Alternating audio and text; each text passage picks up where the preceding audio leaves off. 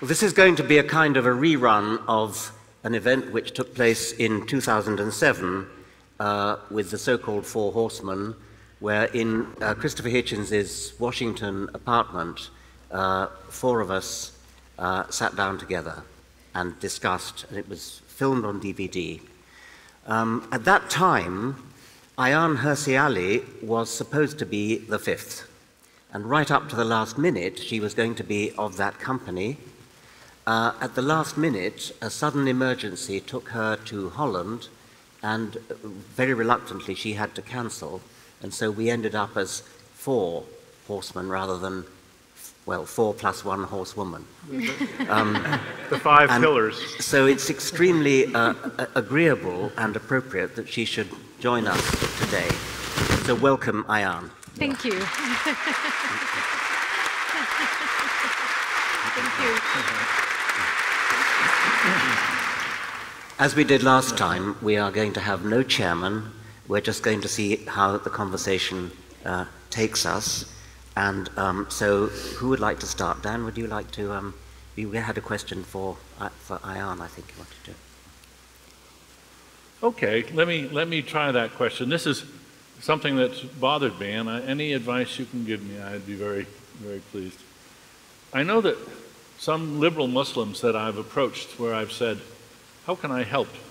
How can I show my support for you? They say, well, thank you, but don't. Because if I am viewed by my enemies in the church as an ally of a godless Western atheist, that's the kiss of death for me. That ties my hands. You spoke very eloquently about the failure of liberals to rise to the needs. Tell me how to do it. I would love to play a bigger role, but I'm not sure how to do it. Wow, that's some question. I think first, I don't know the individual Muslims who you spoke with, and I don't want to say that I doubt their sincerity. But if they are truly liberal, if they're truly seeking to bring about justice, then they would ask the hard questions. And if they did that, for instance, is every word in the Quran the true word of God and infallible and so on? Is the Prophet Muhammad infallible? If they asked these questions in the mosque and to other Muslims, they wouldn't need your kiss of death. They would have it already. Yes. They would have it already. Yeah.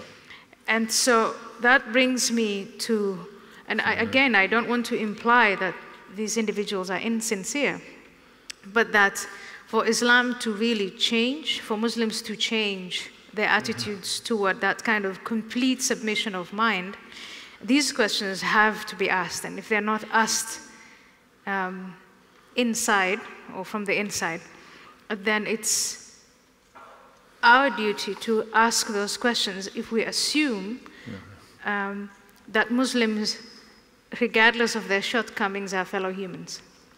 And do you think that, for instance, the internet provides a medium that makes it easier for Muslims to get this questioning underway in a good way? Do you think so? I think the internet is a medium like any other, and it is used, for instance, by Islamists to promote a message of fear and the horrors of the hereafter and that sort of thing. But it's also a medium that can be used. I read the tweets by Hamza Kashgari yesterday. So yes, enlightened Muslims, Muslims who really do want to make a change, can use the internet.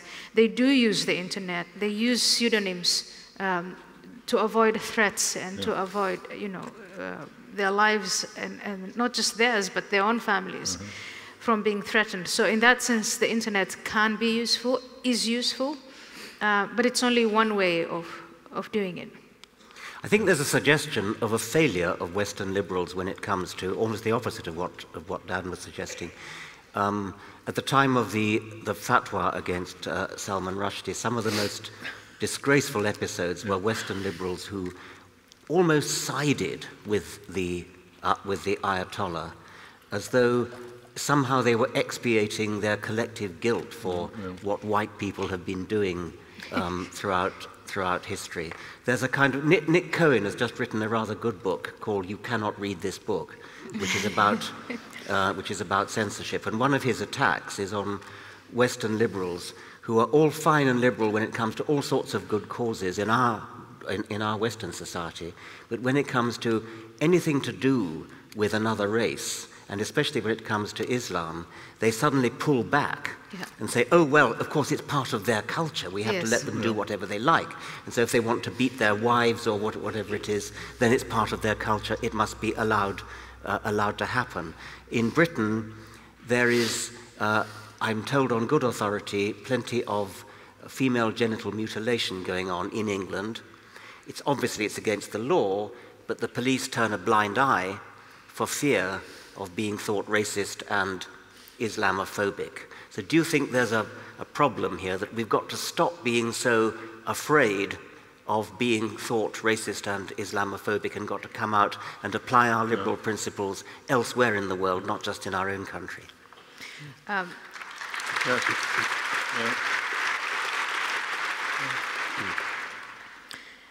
Yes, Richard, I think, and this is what I've been saying for the last 10 years or more, if you think through the logic of racism, if little girls of 7, 8 years old cannot be protected by British law, then you start to wonder what exactly is racist. If the genitals of little white girls were being cut off, there would be enormous outrage. But they just...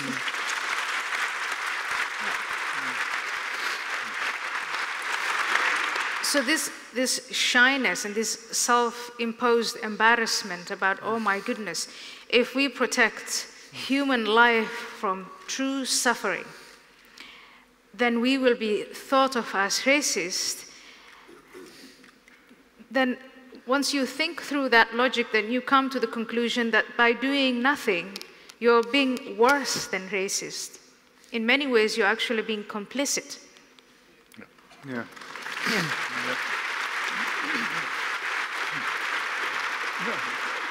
I think that the humanities and social sciences have a lot to answer for in their infatuation, which now seems to be waning, with postmodernism and a sort of hyper-multiculturalism, which I think is one of the most reactionary forces on the planet. Yeah. That's what that problem, as I saw it, was what I was responding to in the moral landscape. But I think there's the atheist community is somewhat culpable for this, because we're criticizing faith and irrational belief in gods. What I've run into in talking about Islam specifically among atheists is a sense that we're somehow logically committed to being equally opposed to all religions, irrespective of their effects. So to sort of single out Islam from the point of view of atheism is somehow to be co-opted by by bigotry, by an alliance with Christians. But I mean, there's nothing that demands that we not notice the different consequences between different faiths. I mean, anyone who is just as worried about the Amish or about Anglicans as they are about Islam is just reading the wrong section of the newspaper. So, I mean, clearly Islam imposes a unique burden on us and on just rational people everywhere to criticize unjustified belief. But actually, we're accused of the reverse very often. I mean, the so-called fatwa envy, where we're accused of going after Christianity and Christians with some relish, sort of say, well, you don't go after Islam, do you?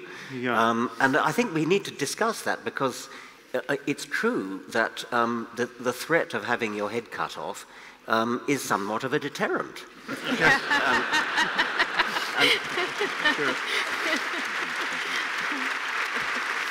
And courage is a virtue, but there are limits. And Yeah. I've prepared what I think is a reasonable response, which I would give if I were, say, I don't know, an editor of a newspaper accused of not printing a cartoon of Muhammad. I think I would say something like this. I may give in to your demand for censorship because I fear your barbarism, but don't for one moment confuse that with respect. I don't respect you, I despise you.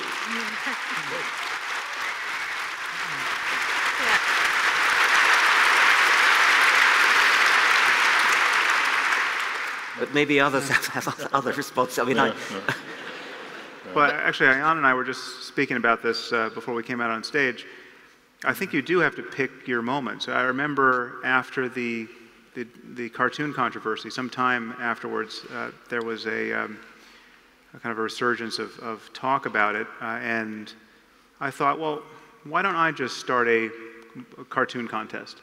I mean, I could kick this off in a big way. I'll just online, the best cartoon of Muhammad. And then it took me about 30 seconds to realize, all right, this is the thing that's going to get me killed. And it's not fundamentally different from anything I've done in my criticism of Islam. I mean, I've written, I think it's impossible to be more vituperative of Islam than I've been.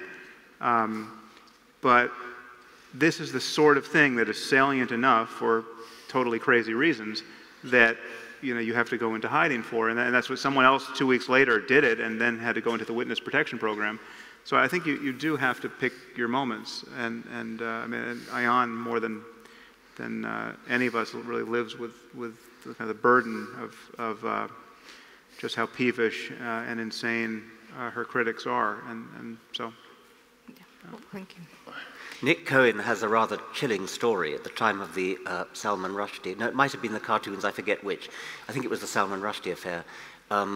The Penguin, the publisher of the Satanic Verses, the chairman of Penguin, I forget his name, was threatened, and his daughter was threatened, and other parents at his daughter's school tried to get her expelled from the school because they were afraid that they were afraid that she might be attacked at the school, and they said, and they might get the wrong girl.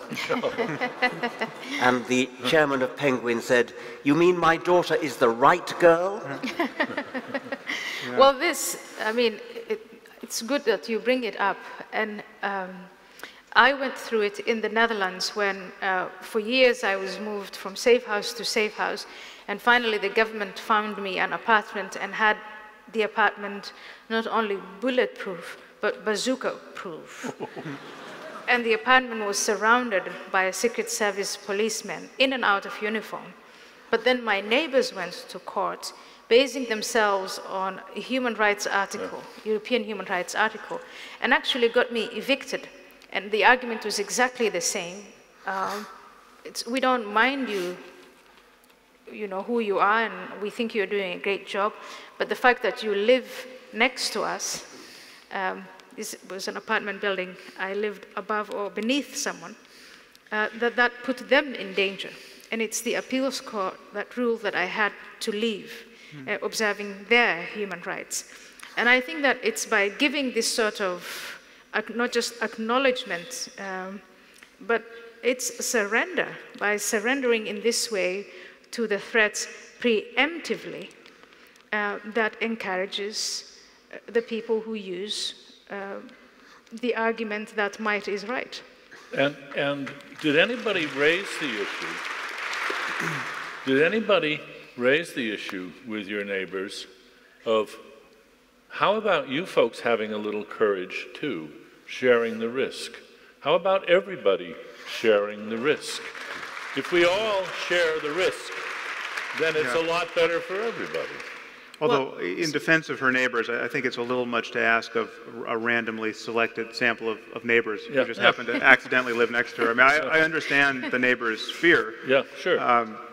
But in terms of, I mean, there need to be 10,000 people like Ayaan stepping forward all at once to share the risk. And And then the most deplorable thing about the Salman Rushdie affair was that he was out there, just left out there by himself forever.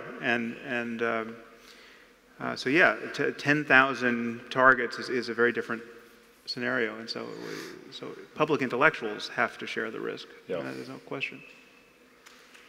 Yeah.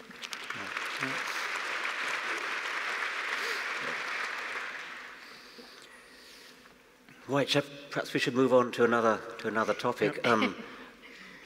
At the Reason rally, I said something which came in for a certain amount of criticism, and I'm trying to decide whether I ought to apologize or not. I said something like that when you meet somebody like a Roman Catholic who holds ridiculous beliefs, for example, about the transubstantiation, that you should withhold respect from that belief. And I think it came across as withholding respect from the individual Catholic, which I must say is very tempting. But what I was trying to say was that you should challenge the Catholic, or whoever it is holds the absurd belief, in this case that a wafer, when blessed by a priest, literally turns into a first century Jew.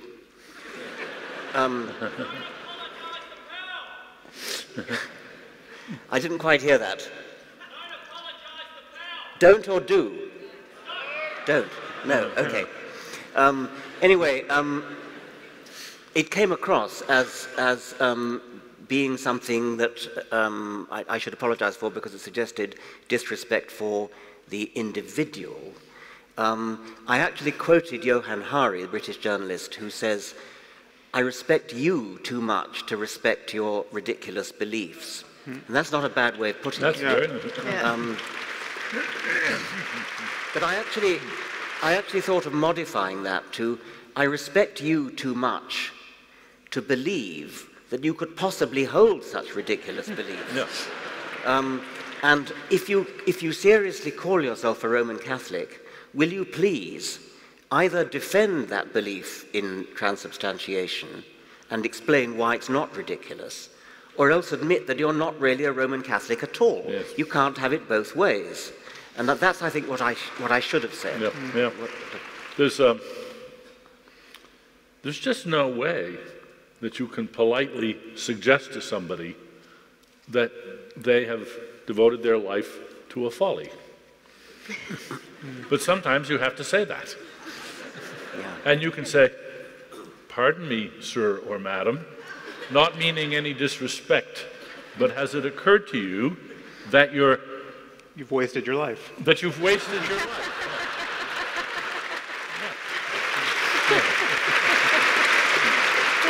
Yeah. That is, Dan, that is actually, in my experience, the highest hurdle for people to clear.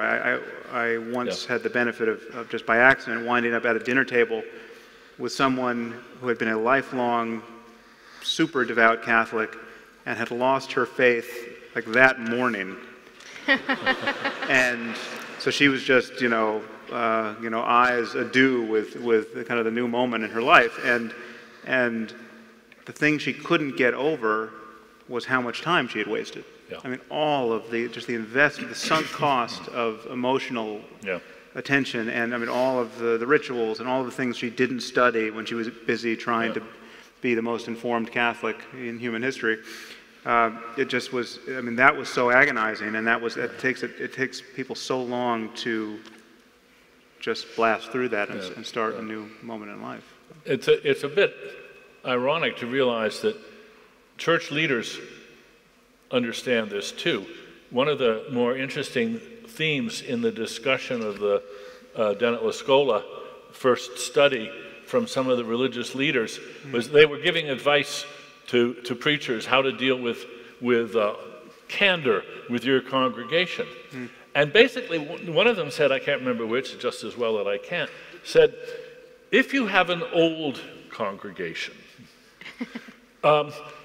don't try to, at this point, don't try to change their minds. Just mouth the familiar words and let them go to their graves, basically, without anybody challenging their faith. However, if you have a mixed age congregation, then you've got your job cut out for you, because then, of course, what you have to do is speak with tongues, in tongues rather. You have to, with a forked tongue rather. What you have to do is say nothing that will offend or shake the faith of the old folks, while somehow letting on to the youngsters that you don't really mean it. Hard job. I had an Australian friend who, when asked why it was that there are so many old people in church, he said, and you'll have to pardon my attempt at an Australian accent, cramming for the final?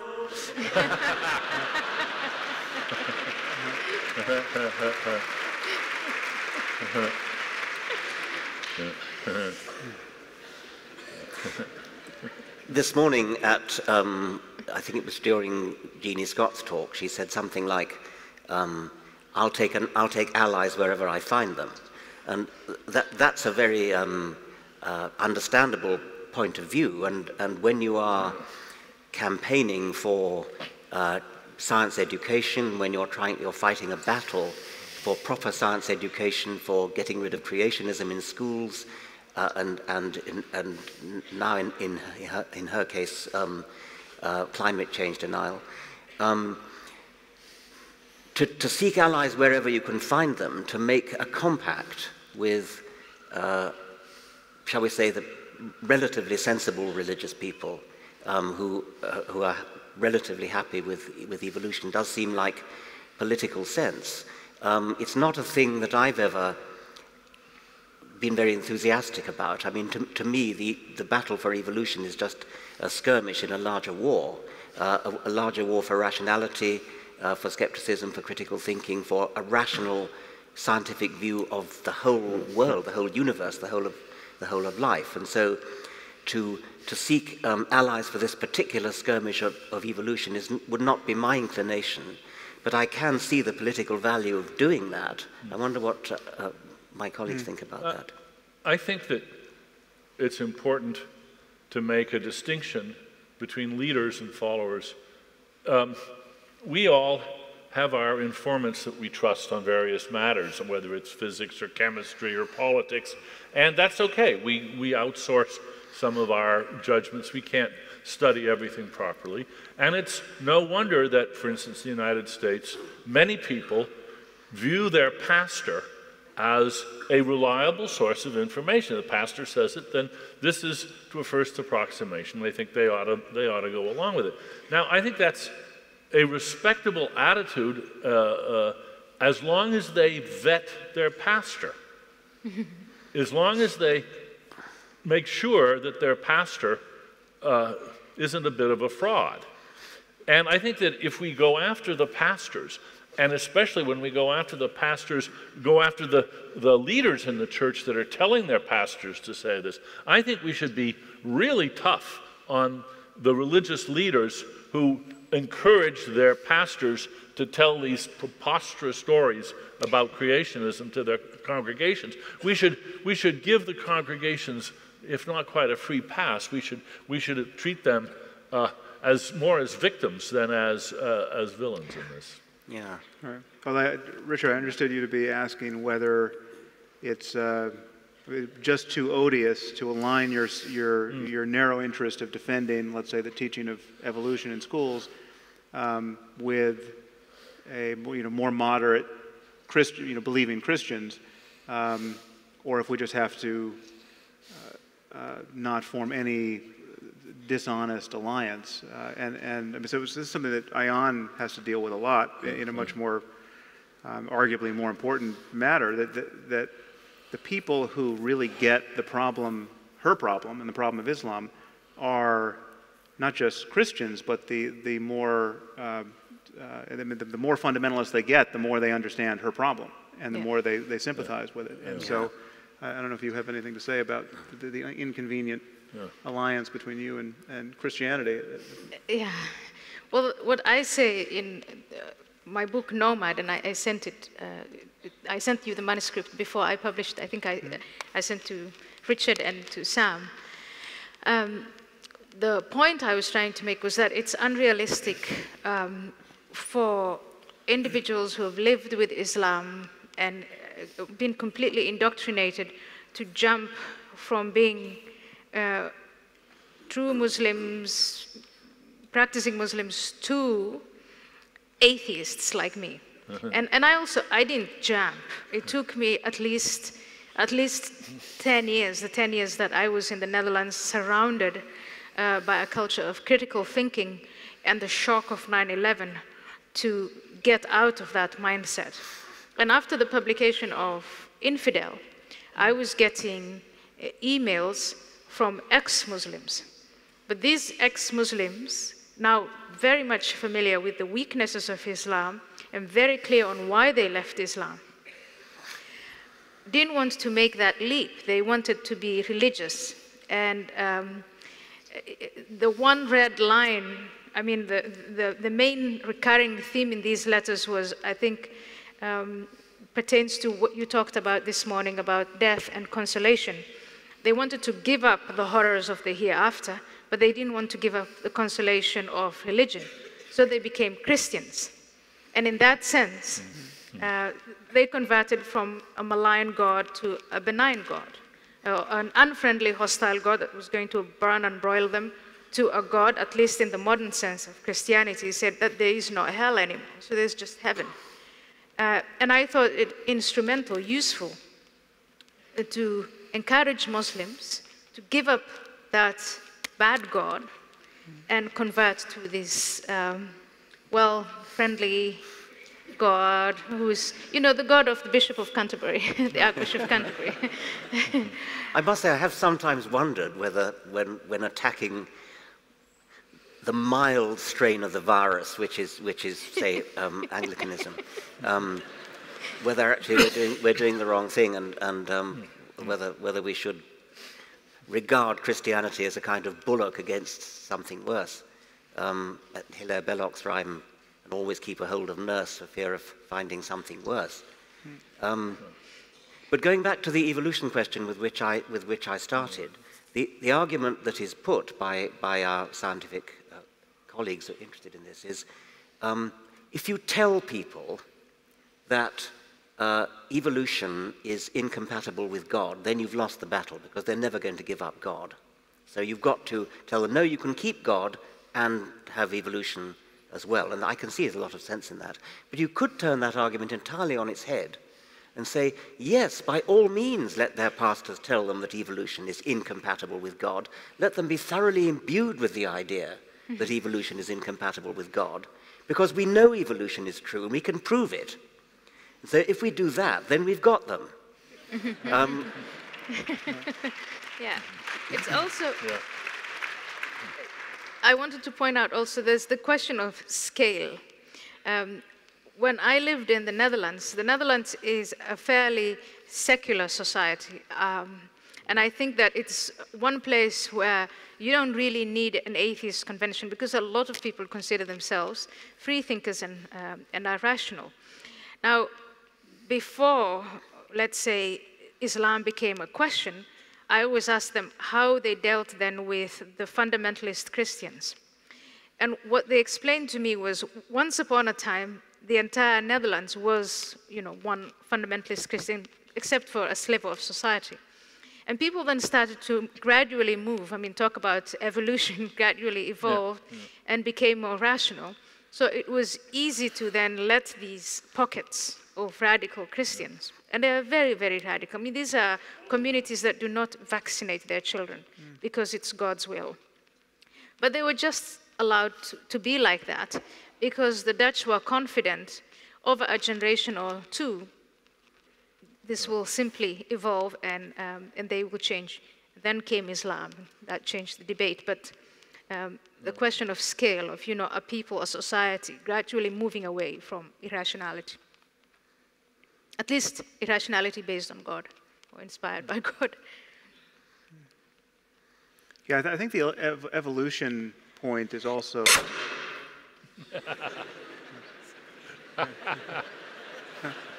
Don't do that again.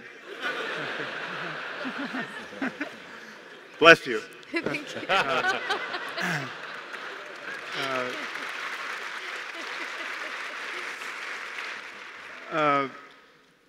the point is not to get, at least I don't think the point is to get people to believe in evolution merely for the sake of believing in evolution. The point is to get people to think rationally about the data of their senses and to understand logical arguments. And we want people to think in the style of science, not merely to sign on the dotted line after each scientific finding. And so, yeah, I'm certainly sympathetic with your bias, which is fine. Set the opposition as zero-sum as can be, because we know science is steadily eroding the truth claims of religion every day, and it's just a matter of time that becomes obvious to everybody. And it has become obvious, with the exception of people who won't vaccinate or Christian scientists who won't use medicine of any kind.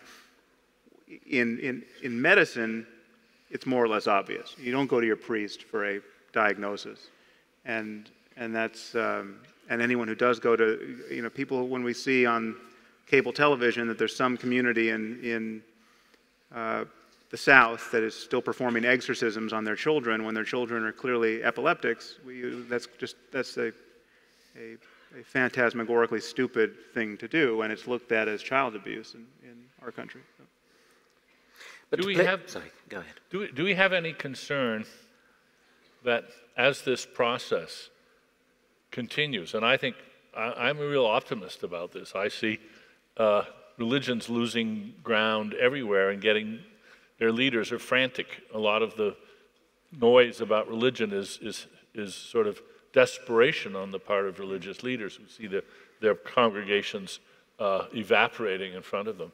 But what's the end game look like when the only people that are religious are the fanatics in all the different varieties, and we don't have any intermediate groups, any C of E type groups as a buffer zone at all? Have we thought about how to handle that situation? To me, it's a tough one. Yeah. It is tough. Are we ready to think about an end game yet? I mean, I'd like to think we were, but we're still heavily outnumbered in the world. But it's changing fast. I share in the optimism, though. I mean, I was talking last night, I think it was to Richard, about a report in Arabic. It's now out in the United States, and an ex-Muslim translated it from the Arabic into English. And one of the instructions in the report to American Muslims is for them, the advice is, as a Muslim, do not enter into jobs of law enforcement, for if you do, you are in danger of being impressed by that system of law. And that system, this is literally what it says.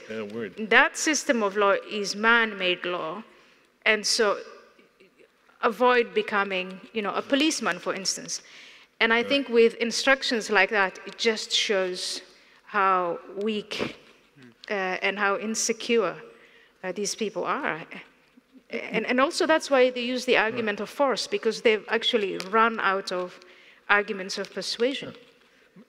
My hunch is that religion changed more in the 20th century than it changed in the 2 millennia before that. And it may change in the next 20 years more than it changed in the 20th century. The information revolution, the transparency of information, for all its problems, seems to me to be such a radical change in the sort of selective environment in which religions live that it's going to be evolve really fast or go extinct. And maybe they'll all evolve into, Unitarians or something.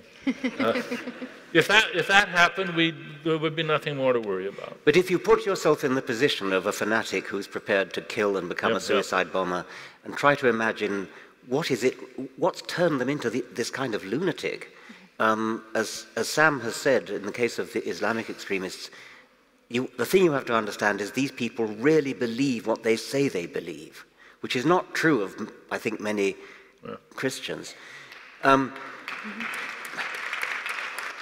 But what is it that has turned them into lunatics? And I can only think that it's the powerful force of childhood indoctrination. And if a madrasa or a Jesuit gets you at a certain critical age, it then becomes extremely difficult for a certain kind of personality, at least, to shake it off. And so I think the truth is actually more depressing than that, because the data show that, for the most part, it's not madrasa-schooled people becoming suicide bombers. They're people who convert as teenagers, people who were secular, whose parents were reasonably secular, and the new generation become radicalized in a way that their parents aren't. This has happened in the UK to a great degree. Yes. And so it's... so in that case, it's a kind of solidarity with us versus them, then? I mean... It's just, I mean, this is something that you may not be well placed to understand, because you're so, these ideas are so preposterous to you, but it is just the spread of memes, and most people are ready to believe in paradise. I mean, it's not, there's not that much cognitive work that they have to do to believe that a book was written by the creator of the universe, or that there is a paradise you can go to under the right circumstances. And if Islam happens to be the one that attracts them versus some other religion, it's just, you just connect the dots with it. It's pretty straightforward. Jihad is a central principle of the faith. But if somebody comes up to me as an adult or even as a teenager and says, here's this book that says all this nonsense, I mean, wouldn't you be skeptical enough if you hadn't been to a madrasa? I'm quite surprised that you can be persuaded that a book written by nobody knows who, in whatever it is, 600 and something, actually contains the truth. Why should I believe this book rather than any other fairy tale? And I don't understand quite what the persuasive power is if it's not earlier indoctrination. I don't think that. No, I think there's another explanation that can contribute to this as well. And it's oddly enough, it's a byproduct of Western influence.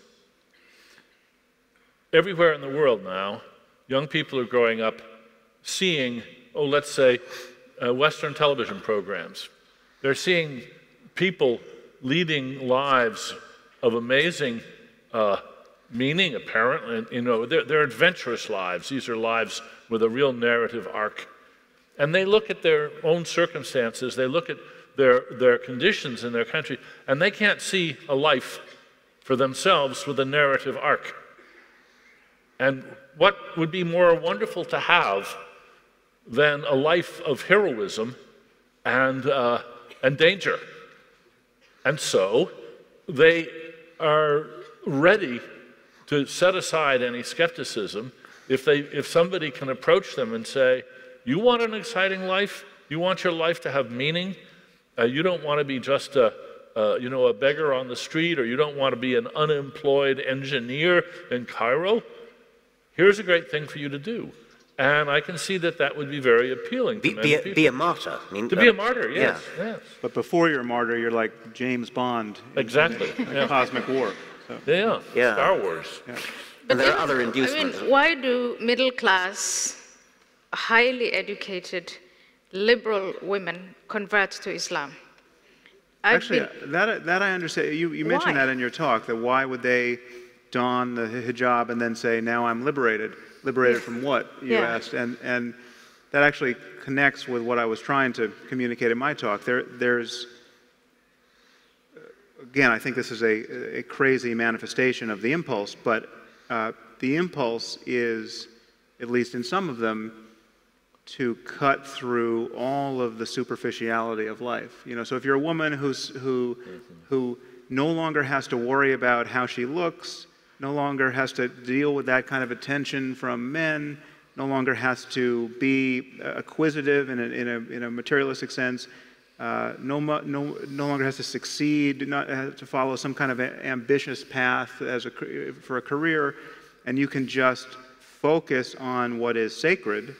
And so you fill in the blank, but then now you've got the Quran in front of you and a bunch of beliefs. But there is a kind of intensity of focus and a protection from distraction and superficiality that people have traditionally sought under the aegis of religion. And so that's the most charitable thing I can say about it. But I understand it. It's just not. It's clearly it's divisive and repressive and disempowering in other ways. But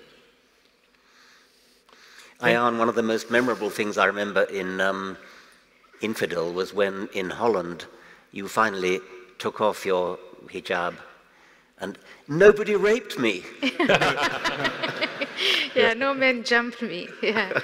You see, if you walk around without a hijab, you'll be jumped by men. So men are like animals. In fact, there was a famous imam here in Australia, Hilal or someone like that, who compared women to a piece of meat and men to, these wild he-goats who, if they see a woman uncovered, will just jump her. So that came from somewhere. But yeah, it does fascinate me. I think after reading the Quran, you convert from whatever you are, you become a Muslim as a woman, you read the Quran, and maybe the first few days you feel a sense of focus and meditation and all that. But then after a while, you have to live and completely submit your will to a man who's supposed to take you whenever he likes. Your testimony is worth only half of his. He can beat you when he wants. Not too hard, though, not too hard. Not too hard and all that. And so that is the part, it is the part, what comes after that I think, whoa, this is it's a form of madness, to me at least.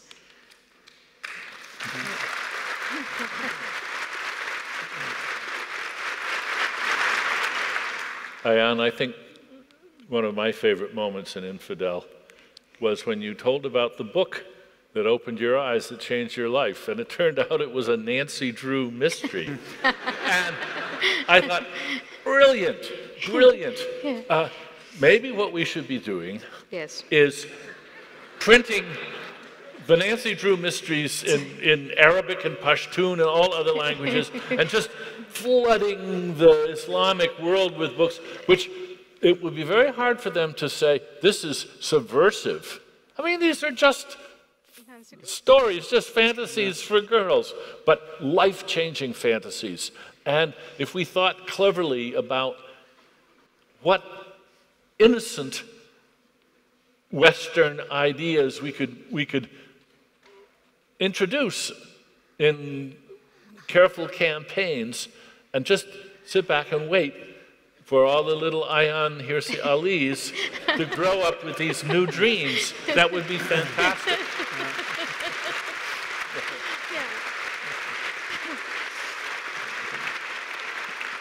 Well, perhaps we should switch to audience questions. Yeah. A good idea. Good idea. Could we have the lights up? I agree, yeah.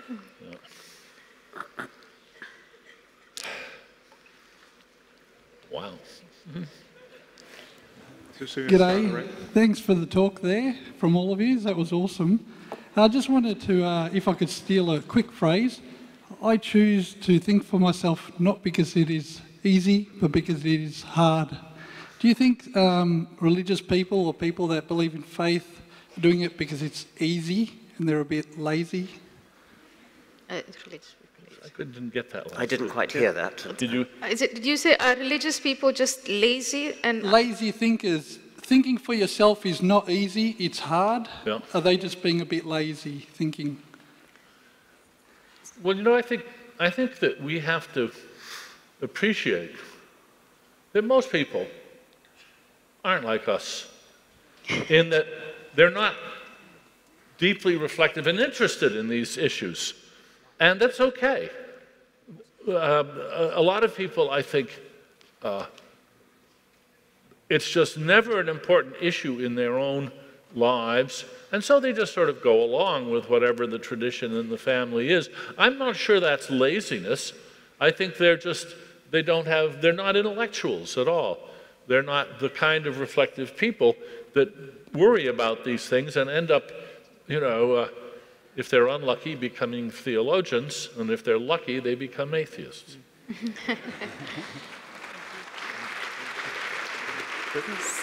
Well, to take the other side of that, though, theologians are not lazy. They're doing some very hard work. And they're burning a lot of fuel trying to make sense of their doctrines. Yeah, so it's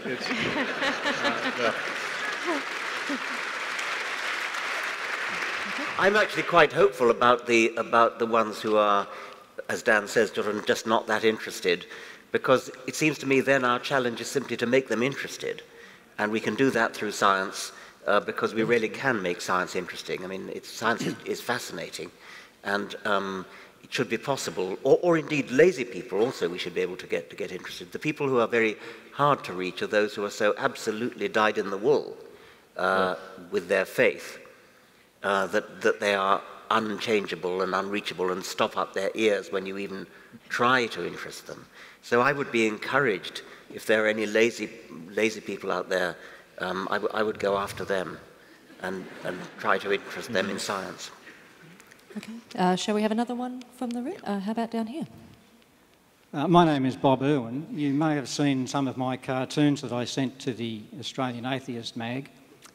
I'm still here to tell the tale, and they were Christian cartoons. Perhaps that's one reason we should be going for Christianity and not other religions. I'd like to ask the panel whether you think that's the best approach, because it might be easier to go for one rather than other religions. If Christianity goes into demise, other religions which are based on similar premises may also see their end coming. I wish. What do you think?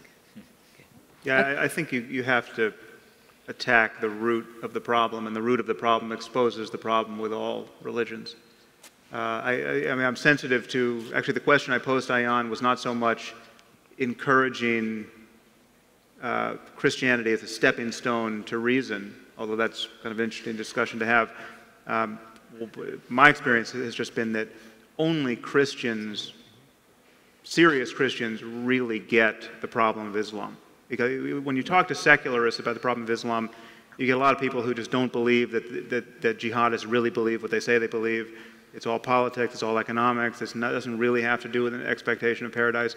When you talk to serious Christians who, Sarah Palin-style Christians who believe their own craziness, they have no doubt that the Muslims believe what they say they believe. And they're motivated based on a rational fear of Islam. So, but I think we just have to talk about what is obviously reasonable to believe insofar as we can see it, and that has the same kind of steamrolling effect over all religions.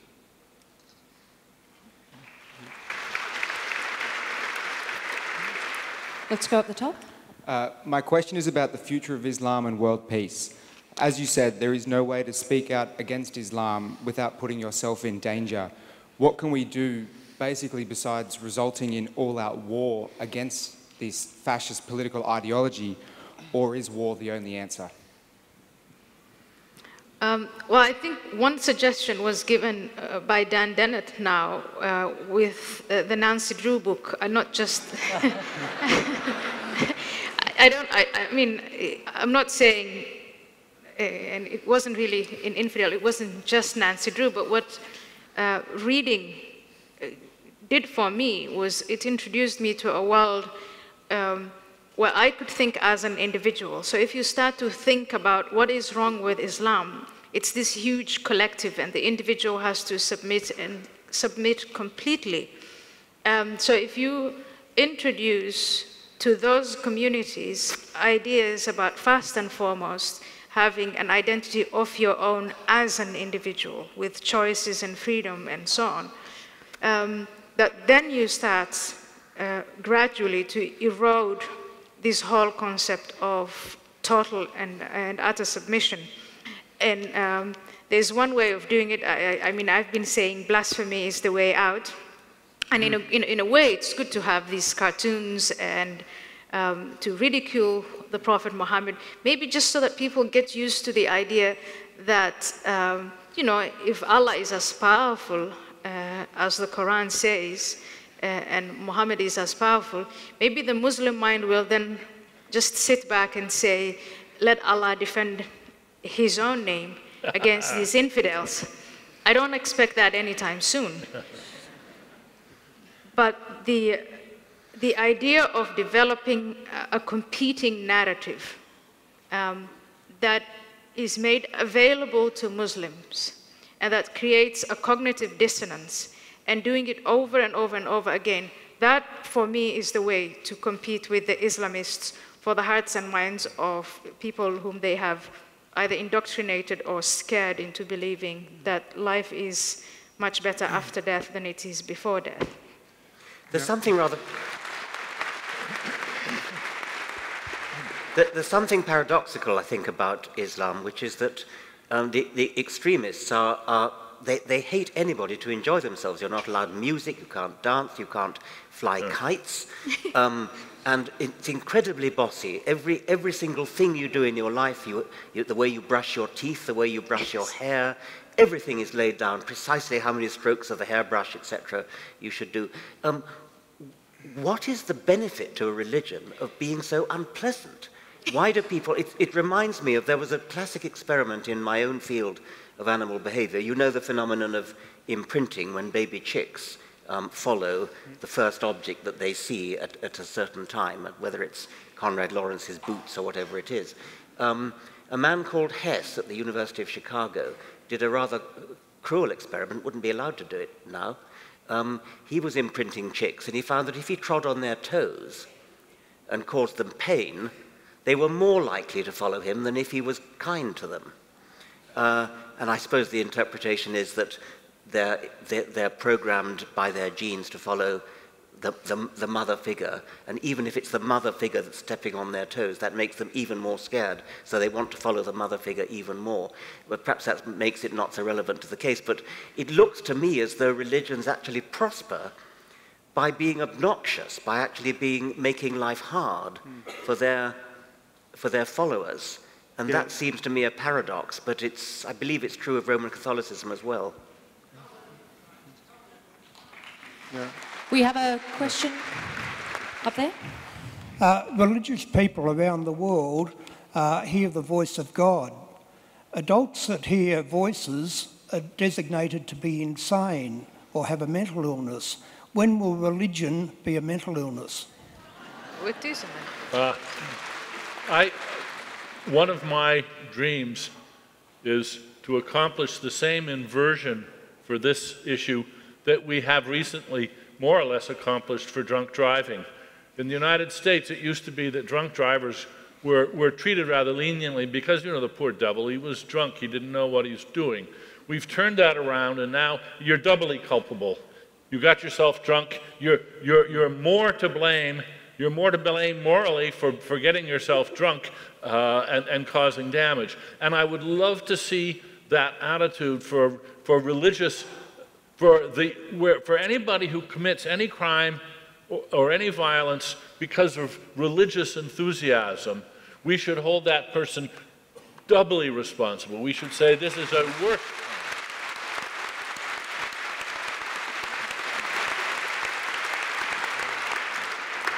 Actually, I don't know if they're revising this in the DSM-5, but in the DSM-4, which is the main clinical handbook for diagnosing mental illness in the U.S., I don't know if there's a different one here, the delusion is defined as an irrational belief for which there is no evidence, something like that, but explicitly religious beliefs are accepted. So you actually, if you're hearing voices, if they're the right sort of voices, saying the right crazy religious things, you may have no diagnosis under that. Do we have a question down here? Yes, Daniel Dennett, I heard you saying that you hope for the next 10, 20 years even the religious influence would be different, would change, that generally what was happening is undermining the power of the religion in our society. Now, what is your position on other superstitions really taking root and coming up, becoming more popular and kind of filling up the vacuum that's created by the undermined religion? I think you make a good point in that one of the particular viruses of the internet are the sort of conspiracy theory viruses and the other lunacies of that sort, which spread, or just New Age babble of one sort or another, which has a nice grip on people's imaginations. For the very same reason, I think, that religious beliefs have always done. They are ideas that are piquant, that are exciting, that are memorable, that you want to pass on to your neighbor, and that this is the disposition in the human vector that this particular meme exploits. And so we're going to have to deal with that problem of infectious stupidity, which will spread without organized religion. It's already spreading, and that's an issue that we're going to have to deal with. G.K. Chesterton said, when people stop believing in God, they don't believe in nothing, they believe in anything. Yes. A sobering thought. And we have a lady down here. Hi, good afternoon. I'd just like to ask whether, because we're appealing, the premise is we're appealing to people's intellect to believe in something that's rational, but I believe religion actually appeals to people's emotional needs, which is why it's a stronger argument per se, as opposed to the intellectual argument that we are proposing to them. Yeah, I think the split between reason and emotion is a meme which should be retired. I mean, Yes. I think that there's certainly neurologically no clean line between them, and I would call doubt an emotion and a feeling of conviction an emotion, and so we're constantly played as emotional beings when we are doing the most rigorous reasoning. So but it's true. You can be talking at a level that is inaccessible to people, but insofar as we're talking really about things that people care about, and when we're talking about the well-being of their children, for instance, the talk of science, insofar as it's relevant to that case, is going to be. It connects directly with what they care about. I mean, it's emotional in a very deep sense. So I think it's not. It's true that science doesn't have music or something that's hitting that channel, and we really do just have arguments and descriptions about the way the world is. But I think it's when something really matters, people tend to want the truth.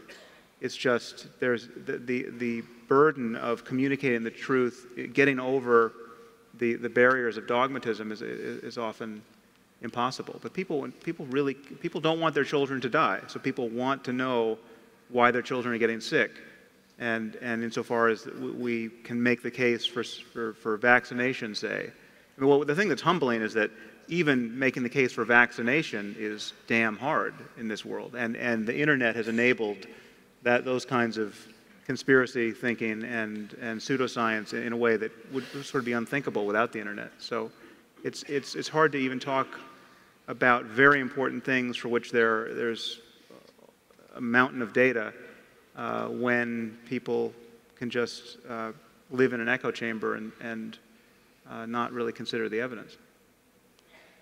I'm going to disagree with you about one little thing. You said science doesn't have music. Well, but I think not symphonies. Yes. But I think one of the things that never ceases to delight me is the wonderful science writing that is out there, with Richard being as great an artist in this as anybody in the world. And this is inspiring. This does have an emotional effect on children and adults. And I think we should recognize that and honor it.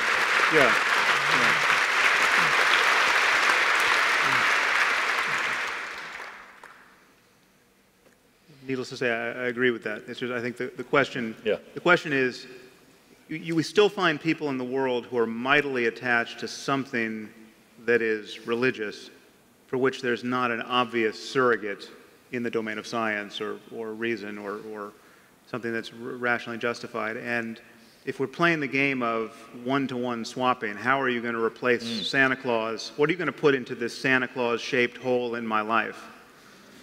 We don't have an answer for that, and it's kind of the wrong game to be playing. And ladies and gentlemen, I'm afraid that is all the time we have. Can you please put your hands together for the four horsemen? Hey, hold him. He wants us to hold him. I'm going to see. Hey, hold him. He wants us to hold him. I'm going to see. Yeah. Good. All right, good.